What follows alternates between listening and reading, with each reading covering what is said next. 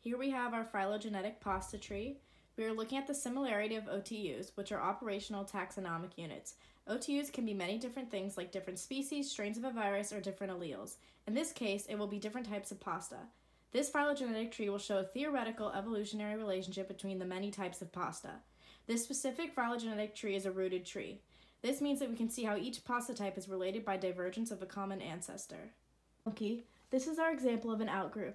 It's the most distant related to other groups and diverged earlier. It has a potato base that sets it apart from the other types of pasta that are made from flour and a wheat base.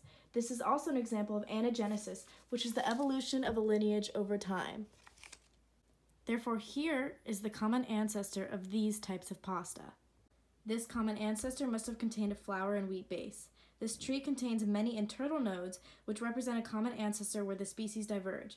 For example, there is a node here, here, here, here, here, and here. As we see with the many nodes in pasta divergence, this tree contains key examples of cladogenesis, which is the splitting of a lineage into two. Cladogenesis can help us determine the order of divergence for these pasta types.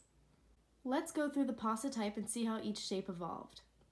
So you can see from the common ancestor, it diverged into the long pasta shapes and the shorter pasta shapes. Starting with the long pasta shape, we have spaghetti, which is the standard long pasta, and we can see that it diverged first.